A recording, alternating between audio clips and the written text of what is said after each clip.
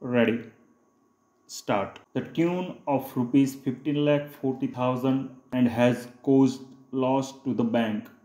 It is the cause of the petitioners that the deceased workman was suspended from the service effect from 23 November 2001.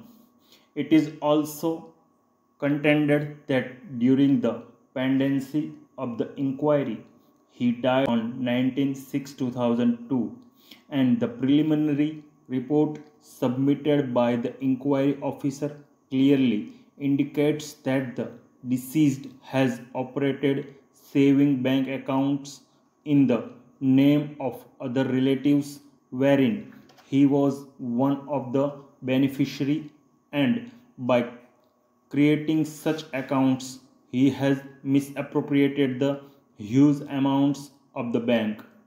It is further contended that, as per the rules and regulations of the petitioner bank, he was paid medical bill, subsistence allowance, and leave encashment.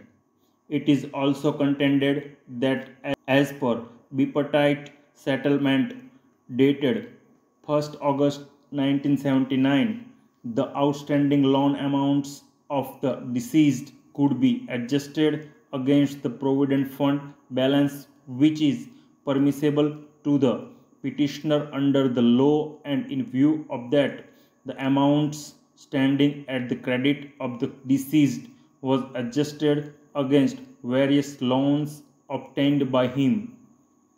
According to the petitioners, the respondent herein, who is wife of the deceased employee, has straightway filed recovery application as referred to herein above for recovery of the amount of medical bills, subsistence allowance, and leave.